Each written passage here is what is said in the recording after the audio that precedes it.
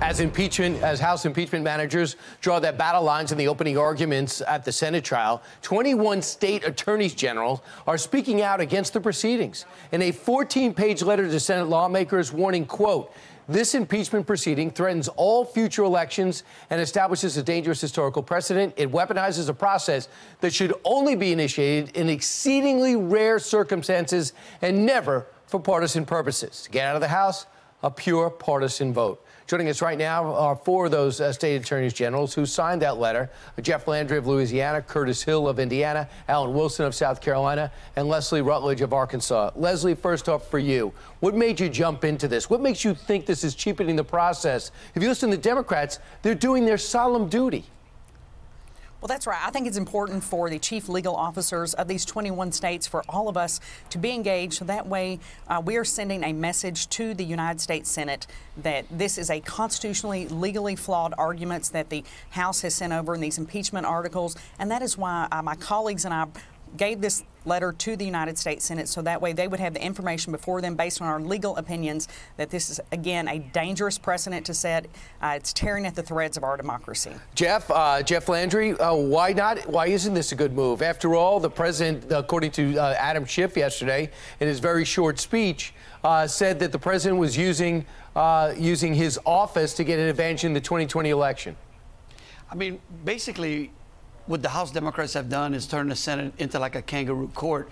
What we did yesterday in the letter that we sent to the Senate was basically explain to both the Senate and the American people that in any other court of law around this country, these articles could not be had.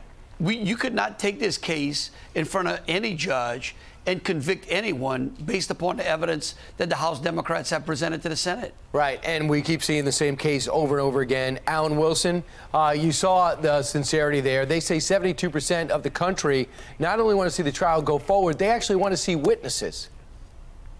Well, first off, I will say this to the Democrats out there that are cheering this impeachment and cheering for witnesses and everything. You are creating a very dangerous precedent that I promise will come back to haunt you. This is a precedent that will basically subjugate the presidency of the United States to the whims of the opposition party in every future Congress for here and evermore.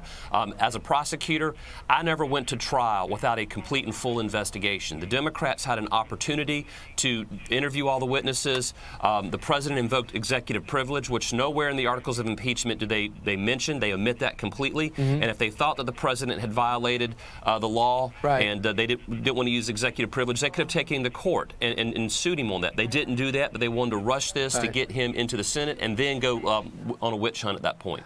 Curtis, here's what I think. Tell me if you agree. I sense that as soon as the opposition party from the White House gets control of the House, little is the thing they're going to look to impeach, to pay back, or to cheapen the process. That'll be the result. Do you fear the same thing? Well, that's absolutely the problem. We're setting an unruly precedent that tries to affect the outcome of an election. From day one, this was about Democrats being upset about the president's victory, and this has been an impeachment march where the engine has been gassed up and a vehicle has been searched for to fill in the gap. Problem is, difficult to find the crime. And so they continue to use these theories like corrupt motive, suggesting that the president can do things legitimately, legally, but if he has a corrupt motive as determined by Congress, well, then we can go after him from an impeachment standpoint. And we just saw the arsenal. We saw the case. It was the same case they had in the House. Now they're just putting it with 5 people instead of 50. It's going to be a long, tedious process for at least the next week, but you guys are not standing for it. You're signing your name and saying it should not stand. Thanks to everyone, all the guys and Leslie. Appreciate it. Thank you. Thank you, Brian. Thank you.